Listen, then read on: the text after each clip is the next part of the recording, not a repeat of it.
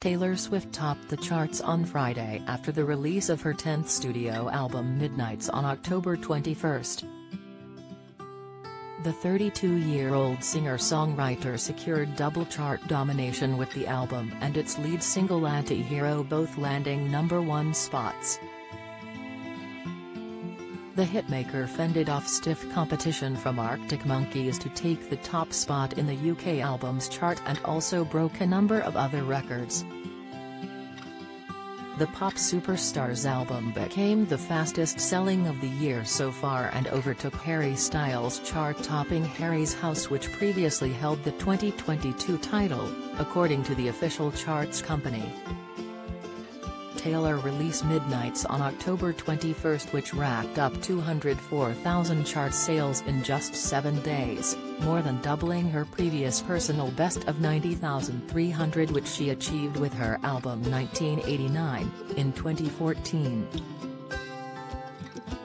The album release is the biggest first week of sales, since Adele dropped 30 last November, and has had 72.5 million streams in 7 days.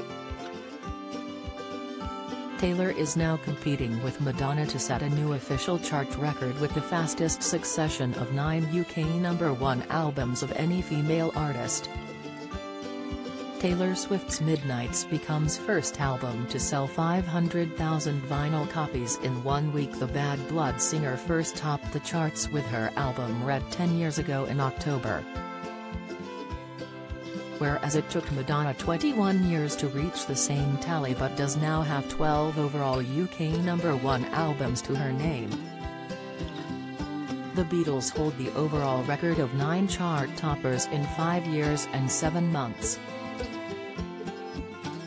Though Taylor is catching up to Madonna, she has surpassed Kylie Minogue, who followed in second place.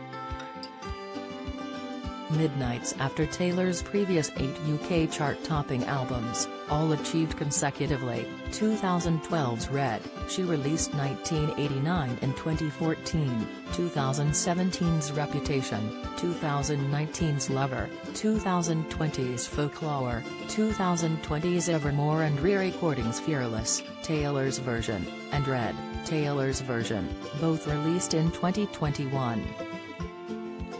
Her success ends Arctic Monkeys' streak of 6 UK #1 albums, but they put up a fight with their new 7th studio album, The Car, taking the second spot with more than 100,000 chart sales in its opening week. Elsewhere in the UK singles chart, Taylor also soared straight to the top with Anti-Hero. This comes after the music video for Anti-Hero was altered to remove the word fat from one of its scenes due to criticism from some fans and public figures on social media suggesting the scene encouraged fat phobia.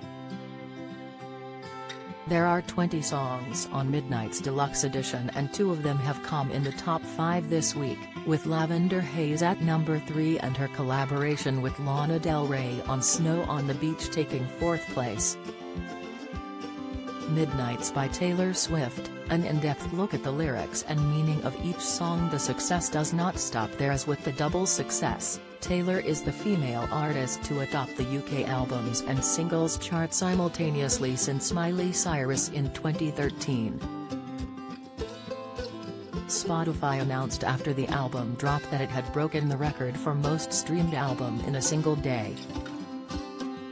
Taylor has also just confirmed that she will be embarking on a tour to support her record-breaking new album, as she revealed the exciting news during an appearance on the Graham Norton Show filmed this week.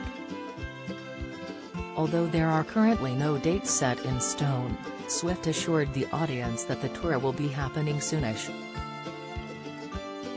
Swift began the interview by saying that she and her team were getting ready to go on tour in the future. "We will sometime soonish. It's going to happen. We will do it and it will be great," she said, according to People. The Sweet Nothing singer then remarked that she was thrilled about her fans' response to her album. She she did state, however, that her fans deserved credit for Midnight's immediate success on Spotify, as the streaming service's servers temporarily crashed upon its release.